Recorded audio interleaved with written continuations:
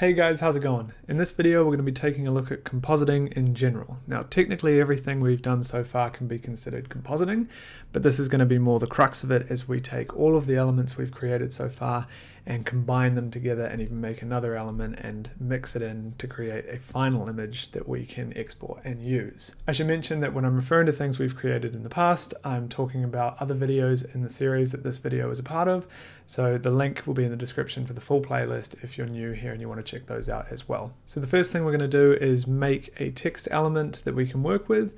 Then we're going to apply the corner pin we made earlier to make the text sit into the shot. And then we're going to use the text element itself to integrate it into the shot. And then we're going to bring the paint that we've done as well and put that in so that we have a final image ready to go. Okay, let's get started. So here in Natron we have our plate that we've been working with. I'm just going to pause it and go to frame 9, which is the reference frame from the corner pin we set earlier. And I'm going to make a text node. So in this text node I'm going to be super creative and just type books. I'm going to make it all capitals as well. Cool. So if I look at the text node, we can see quite a small font of the word books. Just going to scale this way up. I'm going to change the style to bold, the weight to ultra heavy, so to get this really nice thick text going here. And even though I've taken the size slider all the way to its highest, I can actually put a higher number into this field and make it even bigger. And position it like that, maybe 650. There we go, I think something like that. And so I'm going to merge this over just to see what we get. Maybe make it 600. There we go. Cool. So now I want to get this text to actually interact with the camera movement of the plate and kind of be a bit more integrated than to just plastered over the top. We could do this in any video editing software, so let's get a bit more sophisticated. So if you remember earlier in the series we made a corner pin, so I'm just going to go up and grab that now, which is over here. I'm going to drag this down. And so this was the corner pin that we created here. As you can see, this is just a one frame of roto and the corner pin is tracking it into the plate. So if we take a copy of this corner pin and we apply it to our text, plug it in like that, and now we watch this, we can see we've applied the camera motion to the text, and it's kind of sticking pretty well to this front face of books here.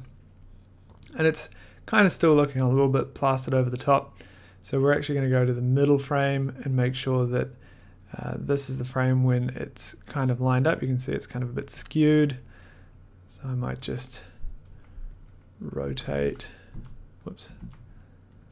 rotate a little bit to kind of straighten it up. There we go. Play that now. A little bit better. Cool. I'm also just going to try and pull it away from the bookshelf a little bit to kind of make it, give it a bit more depth. So I'm going to do that. I'm going to cheat that by just scaling it up a little bit. And so because I'm scaling it up after the camera move, it's kind of going to exaggerate the track, which would usually break it, but in this case hopefully it will just kind of pull it off the shelf a little bit. So just a slight scale up I think is all we can get away with here. There we go. Cool. So I'm also just going to make it as if this book layer is casting a shadow on the books itself. So what I'm going to do is make a grade node above the merge right in here, and I'm going to plug this mask into the transform. I'm going to give myself a little bit more space. So what I'm doing right now is I'm using the elements that I have available to me to drive the integration themselves. So I'm going to make a transform, and I'm just going to scale. If I look at this transform node, I'm just going to move it over and down, a little to the left and a little down. And then I'm going to look at the grade node, and I'm just going to grade through the mask of the text. So if I just multiply this down now, you can see the books are showing up like that. So I'm just going to do it just a little bit, And then if I look at this merge, you can kind of see it's casting a shadow onto the plate. Also just going to soften the shadow as if it's not such a hard light. It's kind of, if you look at the shadow in the plate down here, you can see it's quite a soft shadow. There's nothing too obvious. I guess there's a slightly harder shadow from the light, but it's okay. We're going to soften it anyway. Just kind of like that, so it's a little more subtle. And we're also getting a shadow on the back wall here, and on this wall here. This white wall is actually 30 centimeters or so behind the element. So I'm just going to use this roto shape that we made to test with. Looks like that. And then because it has the corner pin plugged into it, it actually tracks with the plate. And I'm just going to mask this shape, which is what we're using to grade through. So the grade is plugged into this, and I'm just going to mask it by this roto shape. So I'm going to plug it into the merge node. Let me tidy this up so it's a little more clear. It's getting quite messy, which is unfortunate. So what we have here, I'm just going to create a dot by holding Control, and these little yellow points show up. If I click on them, it creates a dot. I'm going to grab my dot and tidy up the script a little bit. Make another one here. There we go. Okay.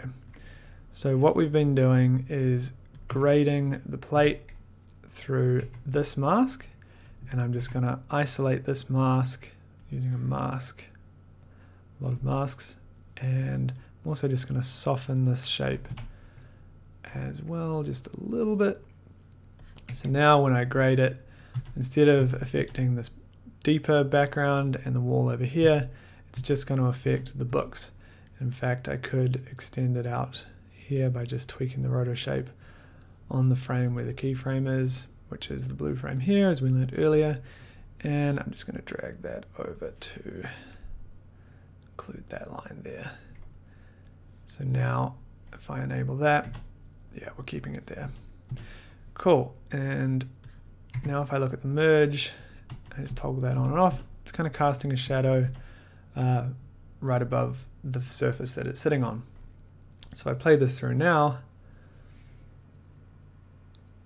we've kind of just integrated it a little bit into the plate, giving it a little subtle layer that goes a long way for believability. Obviously, this isn't a real element, it's clearly computer generated, but its integration is a bit more believable. Cool, so our books element is looking nicely integrated.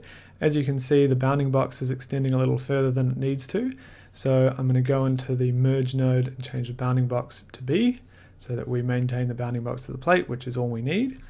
And we've got our markers here and here, and we've already painted them out earlier. So I'm going to integrate that paintwork into this comp right here. And all I need to do is just plug it in, basically. We've got our plate up here, we've got our paint we made earlier. I'm just going to look at it to check it works. Sometimes when you open up a script, the roto paint node needs a little wake up, and to do that, all I did was toggle a layer on and off, and the node just came back to life. So now all I need to do is take our comp of the text element, and instead of reading the plate in, I'm just going to plug the paint in, look at the bottom of the comp, and as soon as it draws the top part of the frame, good to go. So we've got our element and we've got our paint done all in the same script, and our bounding box is good, and we haven't introduced any other channels, so this is good to render out. If I just play it in the viewer, and so now I've just cached the comp in the viewer and I'm playing it through, and you can see that the markers are removed, the elements in there, the shadows is working, everything we needed to do is done, and this comp is ready to render out and use. So a couple of things I'll just point out with this script. Tidiness is very important, especially when you're learning how to use the software. So as you can see, aside from these green lines, which are expression links, I don't have any pipes crossing over one another. I should delete unconnected nodes like this that aren't needed, and this here, like this plate and this plate are the same node, so it would be better if I just pause this, it'd be better if I moved this tracker node up here and connected it like that and deleted this instance of the node because we don't actually need it. This grade node was just for demonstration purposes and debugging purposes. So if I put this out here like that, move it up, we can clearly see we have our plate, and then we have a tracker node, which is obviously important because it's connecting to all these other things. We have our paint here, and then we have our element here and some integration. So as you can see, the comp is very easy to understand just from an overview looking at it. You've got your plate at the top, a track that's obviously important for multiple elements.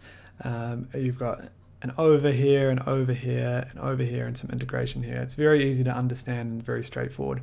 Obviously scripts get much bigger than this and much more complicated, but every part of the script can be this simply laid out and easy to understand.